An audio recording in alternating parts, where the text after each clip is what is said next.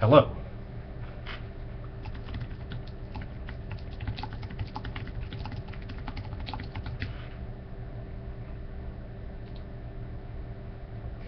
Hello, I'm Gary Chartier from the Center for a Stateless Society and La Sierra University School of Business. My topic this morning is simple and straightforward. There's war, and then there's everything else. Nothing matters more than war. It's the worst thing governments do, and it exemplifies all the other destructive things they do. All kinds of aggression are, of course, unjustifiable, but war is the key instance of aggression. It makes no sense to oppose aggression while you ignore the sheer awfulness of war. Just as it makes no sense to oppose war without also seeing other kinds of aggression as troubling on comparable grounds. The violence of war is troubling for many reasons. Death is, of course, obviously the biggie. Before the 20th century, state violence, which of course includes more than declared wars, but which will have been the work either of military personnel or of others acting under the state's orders. Declared wars likely claimed between 89 million and 260 million lives. Reasonable estimates place the total number of war-related deaths in the 20th century alone at possibly well over 100 million people. Perhaps 15 million people died in or as a result of World War I. World War II may have claimed some 55 million lives. To focus on more recent events, documented non-combatant deaths in Iraq since the 2003 invasion totaled around 100,000 a couple of years ago. Over 31,000 U.S. government military personnel have been wounded in action there. More than 4,200 military personnel and over 1,100 contractors have been killed.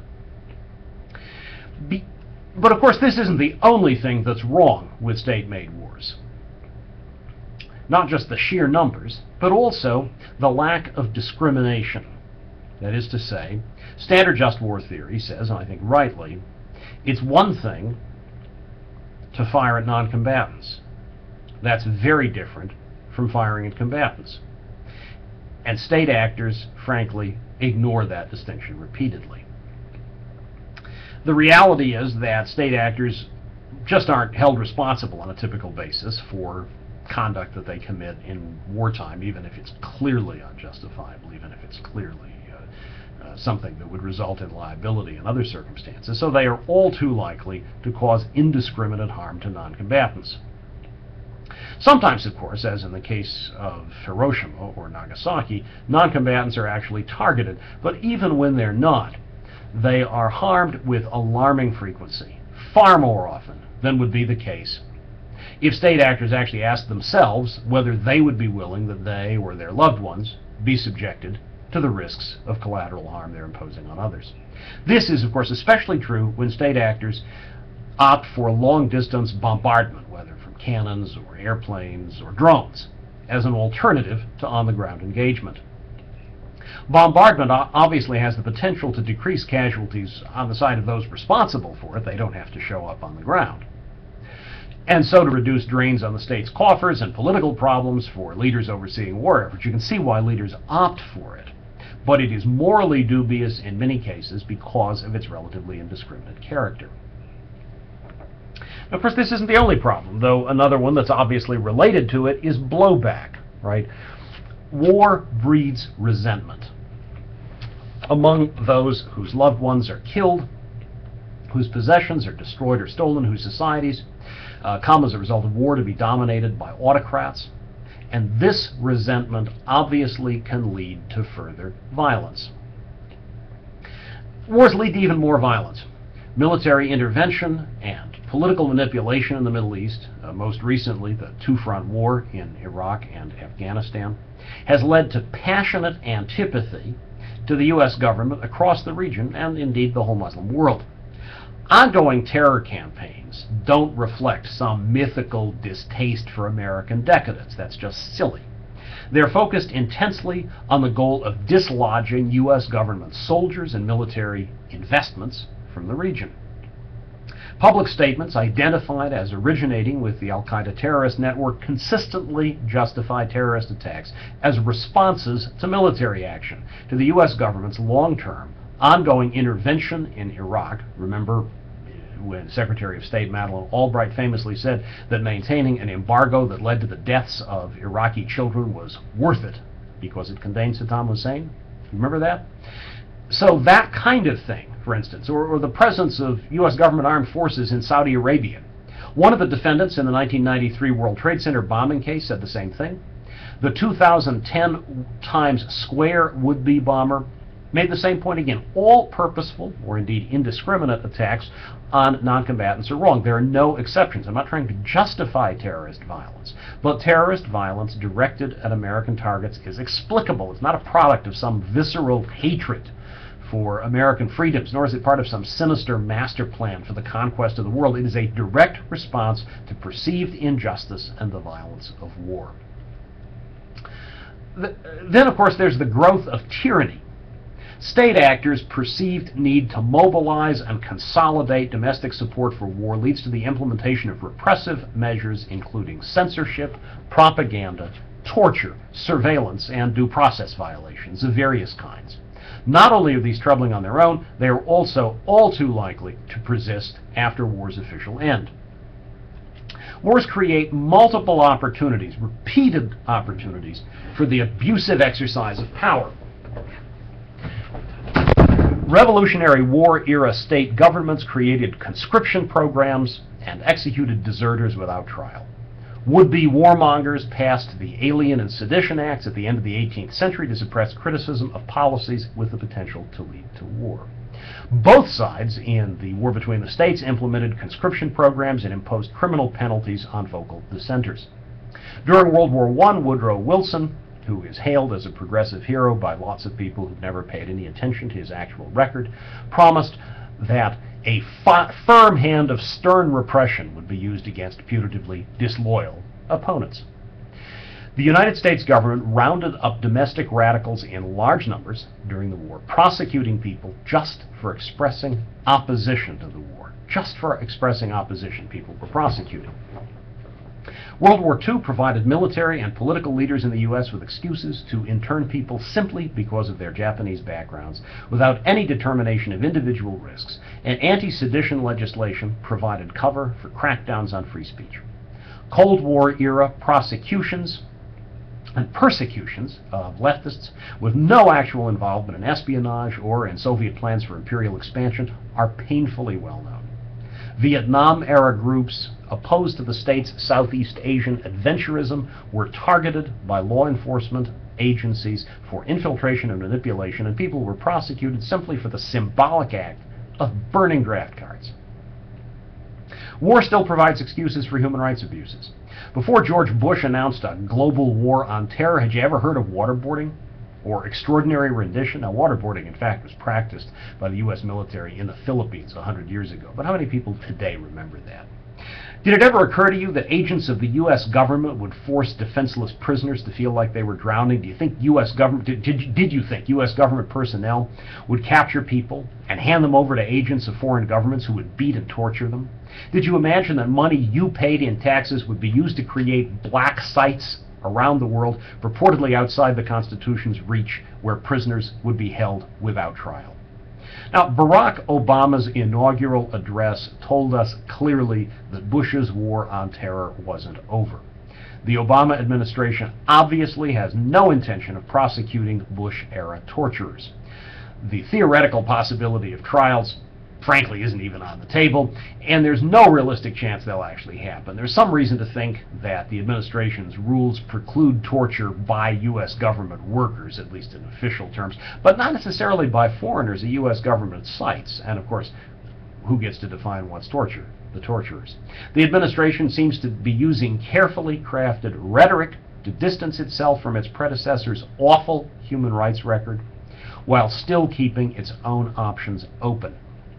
And of course, the problem doesn't stop at the water's edge. Is there anything more fun than waiting in an airport security line for a humiliating search? Do you like knowing that guards are keeping your friends and family members from walking through security checkpoints with you to your departure gate?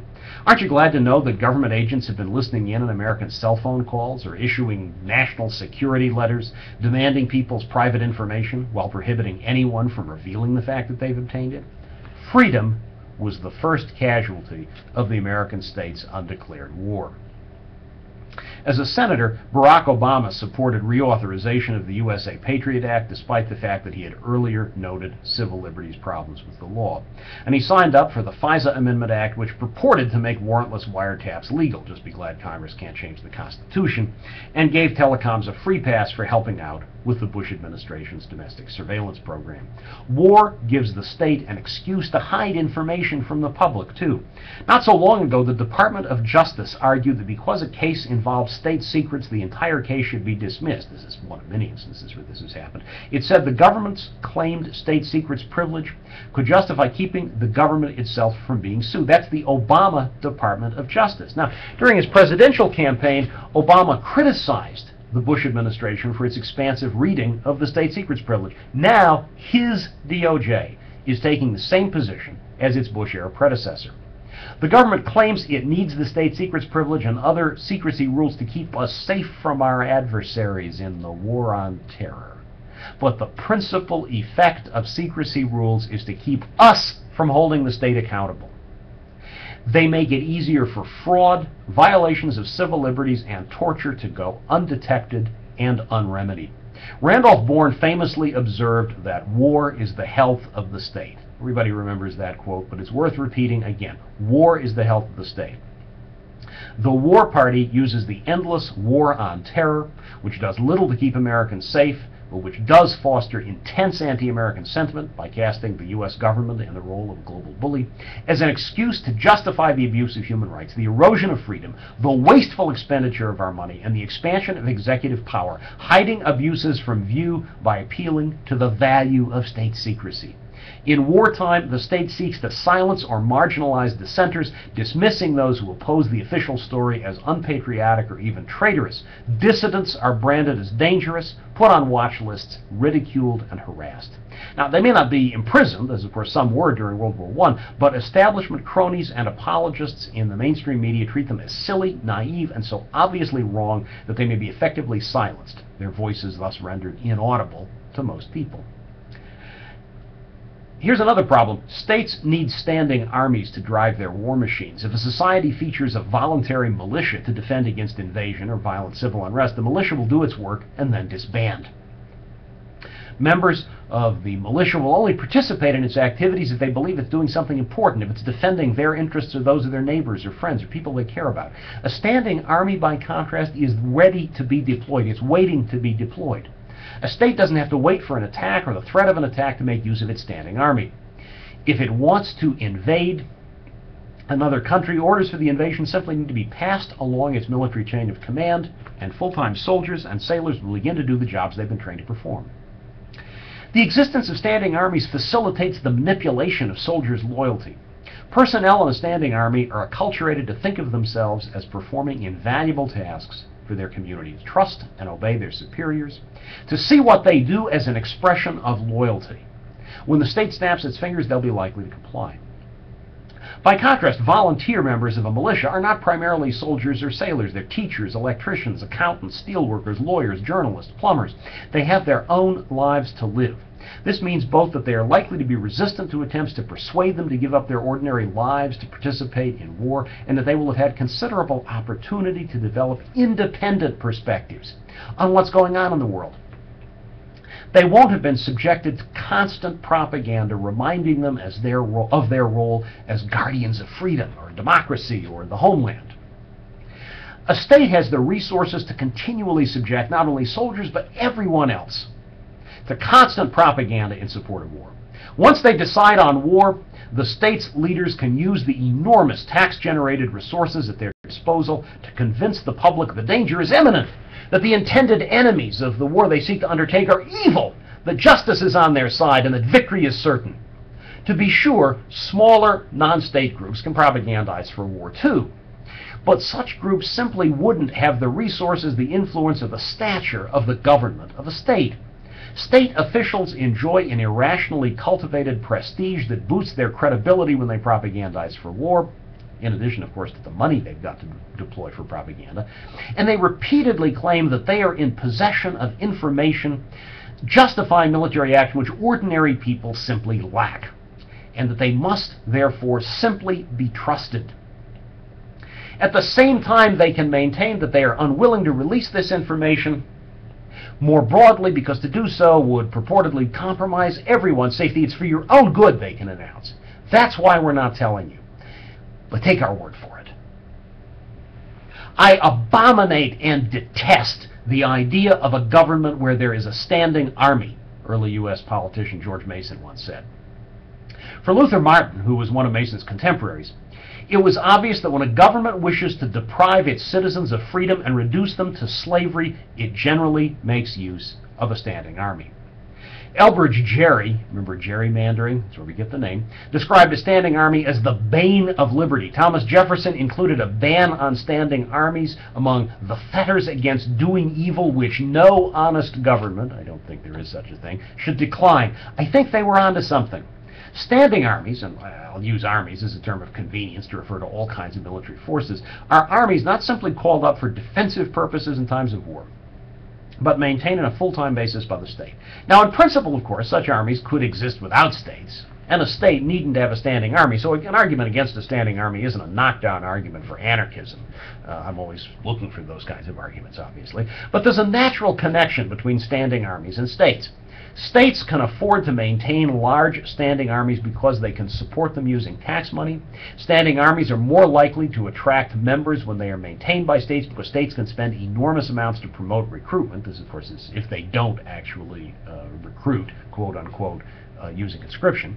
States can encourage people to join standing armies using propaganda that manipulates people's natural bent toward loyalty by focusing that loyalty on the state itself rather than on genuine local ties and relationships, by convincing people that it deserves their loyalty and that that loyalty is best expressed through military service. The state can manipulate people into joining the military in a way that, say, a community association or firm that provided security services simply couldn't. The state has unique opportunities to make war happen with standing armies. State-created standing armies foster deference to and trust in authority. Ordinary people who defend their community while fighting in a militia return to their ordinary work, continue making their own decisions. People who were trained specifically to be soldiers learn to obey, to do what they're told without question. And that's one of the reasons many of the founders of the United States distrusted standing armies. The kind of mindset required to be a good soldier simply isn't the same as the mindset required to be free and self-governing. States can use standing armies for repression, too. While the typical claim is that military forces are maintained for defensive operations, they can easily be used to stop dissent and keep ordinary people in check. Again, the point is not that large groups of armed people couldn't do this in a stateless society, too, but that the state has the resources to invest in maintaining a powerful military machine which it can proceed to use effectively at its discretion to beat, arrest, torture, and kill dissenters. State-made wars are frequently fought by conscripts. Conscription is obviously a species of temporary, or not so temporary, enslavement. In employing it seems to be an unjust means to achieve any objective, even a potentially noble one. State actors tend, for predictable reasons, to undertake wars for dubious reasons, for national or personal glory, for imperial dominance, or to feather the nests of their corporate cronies. Not that good motives somehow justify the destructiveness of war, but bad motives, in fact, are frequently in play. The motives are bad enough, but too often, at least, some state actors succeed in using war to extend their government's capacities for control and exploitation over others. High-flown rhetoric often masks imperial ambition, and would-be empire builders are happy to take advantage of opportunities provided by idealists in order to pursue their own dubious goals.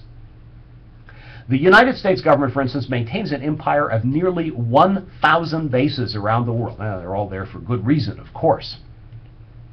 Even when war makers' motives are noble, as I frankly doubt they almost ever are, lack of knowledge about the situation on the ground and the inherent unpredictability of the future trip up efforts to do good. War making by states helps to birth an all too intimate relationship between politicians, military leaders, and economic elites happily dependent on the money provided to pay for military equipment and other resources. The wealth siphoned off by these elites is often best spent even from the perspective of those who favor war in principle, given the wastefulness and inefficiency of war production undertaken in tandem with the state. The state provides obviously all kinds of disincentives for efficiency. But it also gives them more access to and influence over politicians, enabling these elites both to pay for non-war related privileges and also, and even more troublingly, to push for continued preparedness for war, to propagandize during peacetime, and all too frequently even for new hostilities, so that the war machine feeds on itself. State-made wars are funded, of course, through taxes extracted from the unwilling, which ought to be troubling because nothing entitles the state to claim anyone's resources at gunpoint, especially when those resources are being used to fund war. Now, since raising taxes overtly is, as we know, politically difficult, wars have increasingly come to be funded in another way, using inflationary money creation by central banks. This ultimately functions, of course, much like a tax, even though it's not officially a tax, destroying the value of people's savings and exerting distorting effects throughout the economy. Either way, whether you're talking about funding through taxation or funding through inflation, or indeed funding through plunder, the costs are unbearable. Now, it's not easy to estimate costs for wars throughout history, but World War I cost the participants some $2.6 trillion in today's dollars, while the inflation-adjusted bill for World War II seems to have been about $3.3 trillion. A Congressional Research Service analyst estimates that the United States government spent $341 billion in today's dollars on the Korean War and $738 billion in today's dollars on the Vietnam War. And of course, this ignores various indirect and non-monetary costs, as well as financial costs borne by non-Americans. Notice how these costs are so often reported just in terms of costs to the war makers. We can't be certain just how much Americans will ultimately pay for war in Iraq and Afghanistan, and for military-based security upgrades initiated since the September 11, 2001 attacks. But a recent CRS estimate suggests that expenditures approved from fiscal year 2001 through the middle of fiscal year 2010 totaled $1.121 trillion. That's roughly $400 per American per year, or $1,600 for a household of four. And remember, the U.S. government's war efforts are being paid for with borrowed money. The bill will be even higher when it finally comes due. Now, take a variety of indirect costs into account, and the hit to Americans' pocketbooks looks even worse. In fact, two economists, Linda Bilmes and Nobel laureate Joe Stiglitz, have argued that the total costs of war in Iraq and Afghanistan could reach at least $3 trillion, and will likely be higher than that. Now, Barack Obama has announced the end of combat operations in Iraq, but the fact is, those combat operations still continue as troops remain.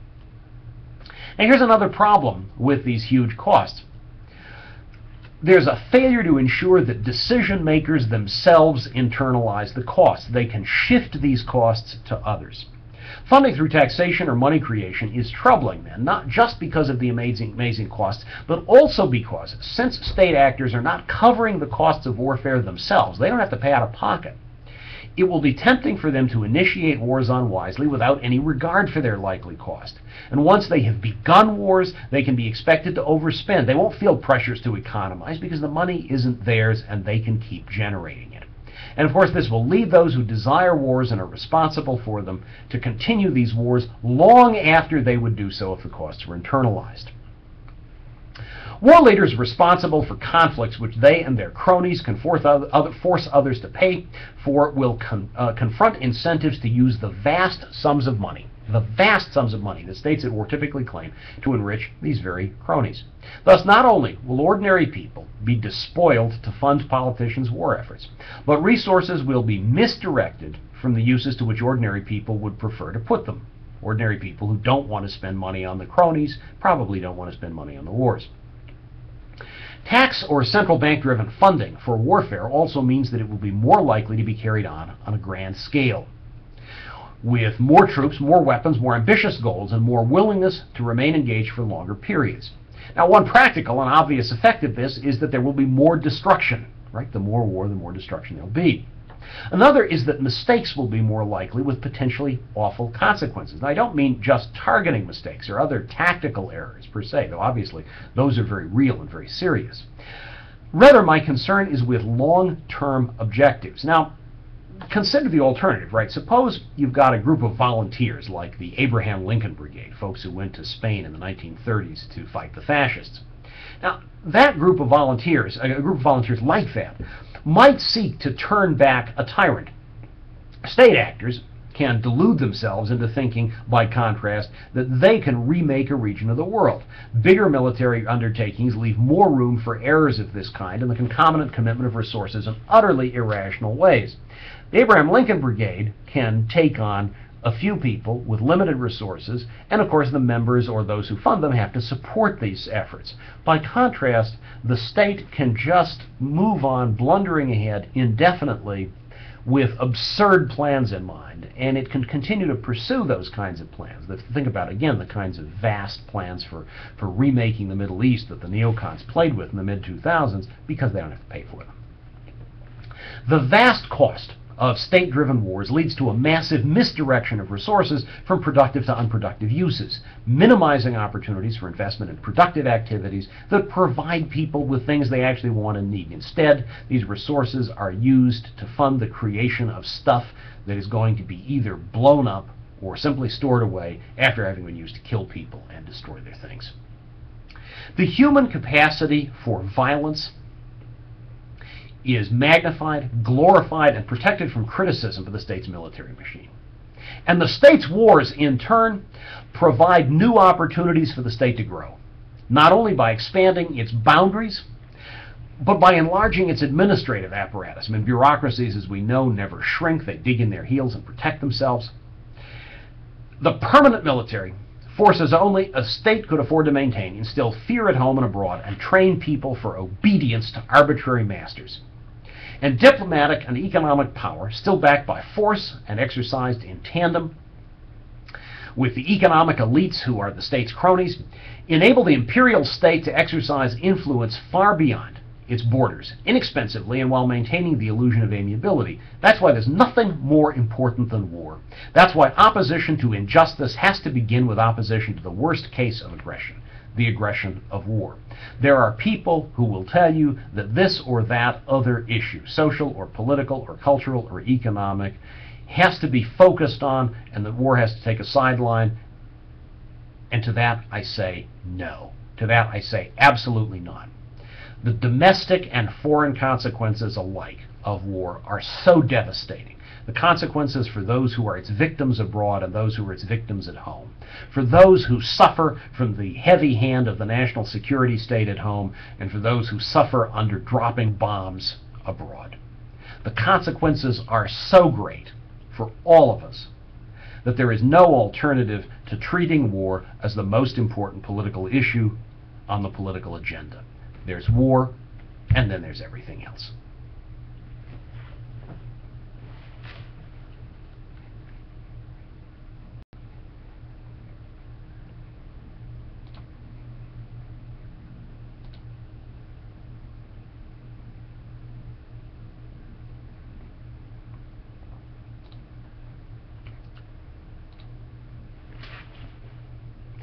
Now, it is, I see that there are, okay, so there were 0 views a second ago. Now we're back to 21. I'm not sure what happened. So, I'm going to thank everybody who's participated in this conversation. I think the issue is really important, and I encourage the conversation to continue in the chat room. I need to absent myself at this time. But I look forward to participating in further Agora I.O. conversations, and I hope that fighting the wars, stopping the wars, will continue to be a high priority for everyone who cares about freedom and justice.